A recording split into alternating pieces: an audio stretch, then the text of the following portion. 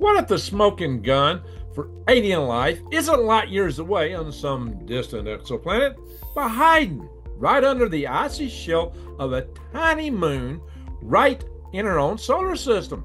That's right, I'm talking about Saturn's icy little troublemaker, Enceladus. And folks, 2025 just flipped the script on what we thought we knew about it. Yes, forget Area 51. The real extraterrestrial drama might be happening on a moon smaller than Arizona. Yeah, my state, right here. Spewing water like a busted fire hydrant into space. Stick around, because today I'm going to show you why Enceladus matters more than ever, how brand new science is rewriting our search for life, and why the world's space agencies are suddenly racing to get there first. Yes, to Saturn's moon. Can you believe that?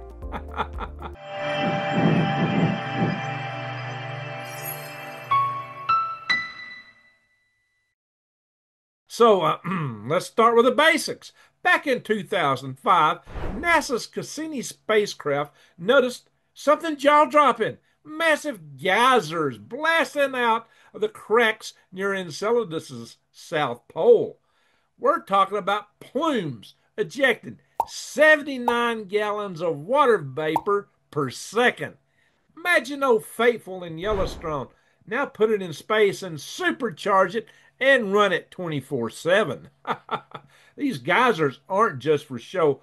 They're coming from a hidden global ocean beneath the ice, kept warm by Saturn's tidal forces. So, what do we have? Liquid water, organic compounds, and energy. Yeah, that's the holy trinity for life as we know it. And it's like Enceladus just chipped off all the ingredients for life in the cosmic Costco. Bulk water, bulk energy, and bulk chemistry. But this is where things get wild. In September 2025, scientists ran experiments simulating Enceladus' icy surface under bombardment from Saturn's magnetosphere. And what did they find? Those exciting little organic molecules we thought came from the ocean, like methanol, carbamic acid, and amino acid precursors, well, they could actually form right on the surface. Translation, just because the molecules that we see in the plumes look like life, they don't automatically mean they bubbled up from the oceans below. So just because you see them, don't mean they come out of the oceans, and it, yeah, doesn't mean there's life or the precursors.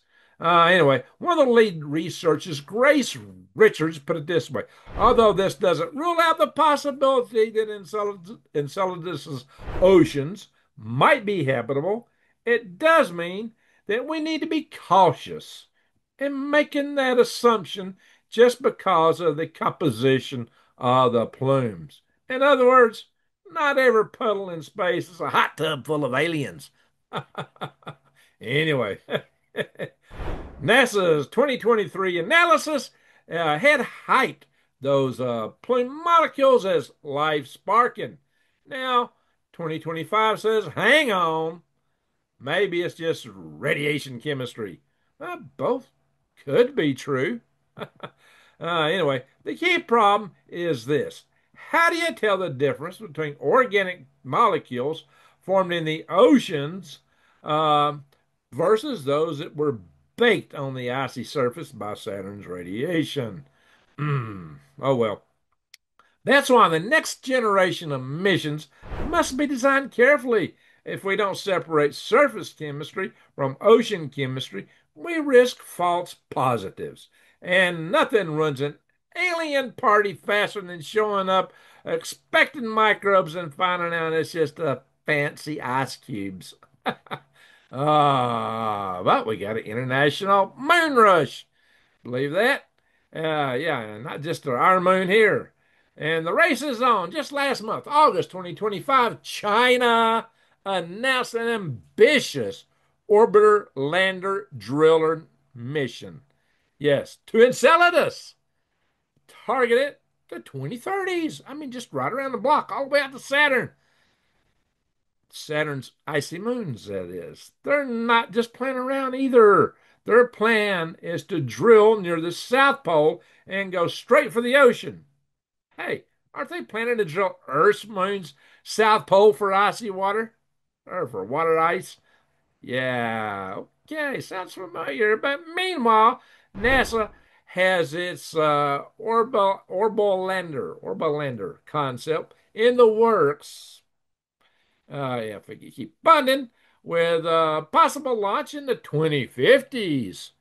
Just 20 years later, and ESA, the European Space Agency, has their Voyage 2050 mission ideas lined up too.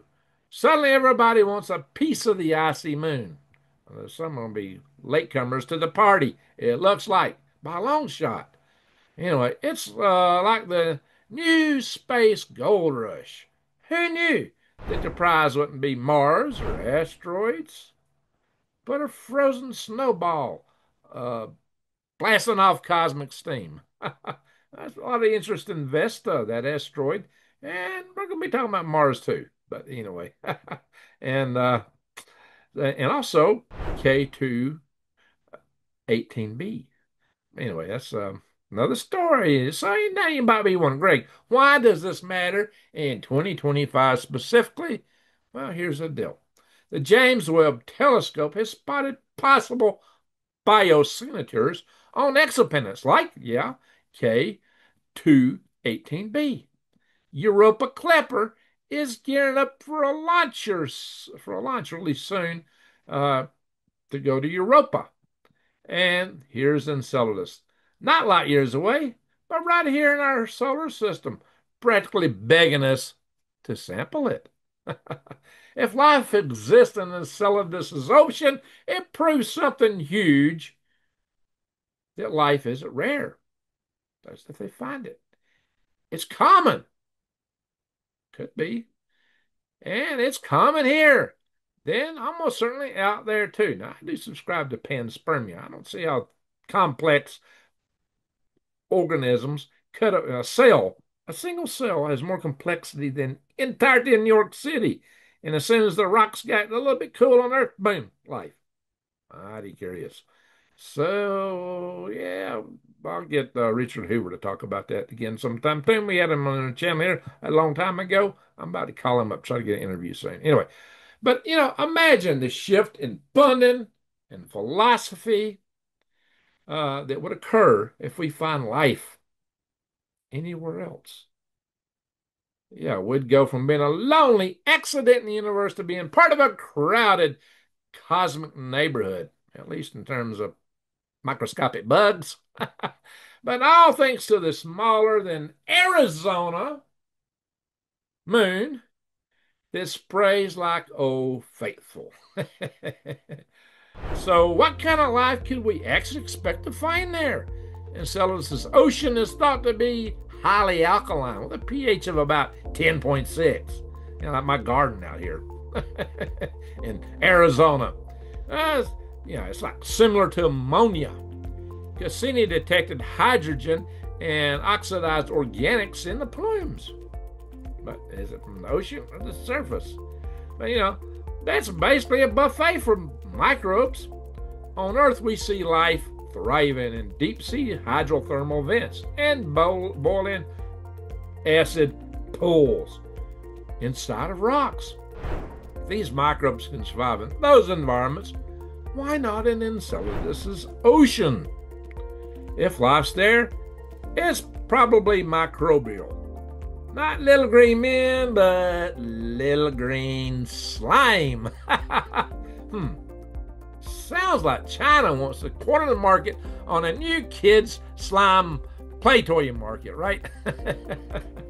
Well, keep looking up, my friends, and subscribe and bang the bell to Galactic Gregs to get new notifications, because we do have some fun videos on here, some informative videos. So like I said, just keep looking up, and thank you for watching.